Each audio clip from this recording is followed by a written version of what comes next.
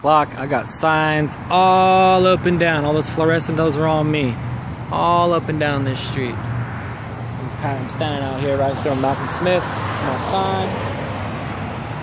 And that's where I'm protesting. So far they've called law enforcement, threatened to call code enforcement. I had 2 people come out about an hour ago. Alan, the manager's or the owner's son, came out and told me I was a piece of shit and tore up some of my signs. That's pretty much what we're looking at right now. I'm not saying anything, just standing here letting my signs speak for themselves. We'll see what happens. Not a whole lot going on though.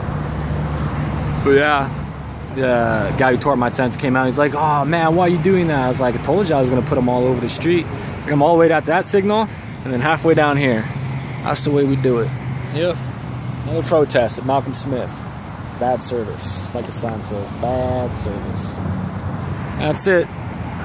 I'll probably leave here in about maybe an hour. Just getting hot, a little tired, a little thirsty. That's it. So that's the way we do it. Later.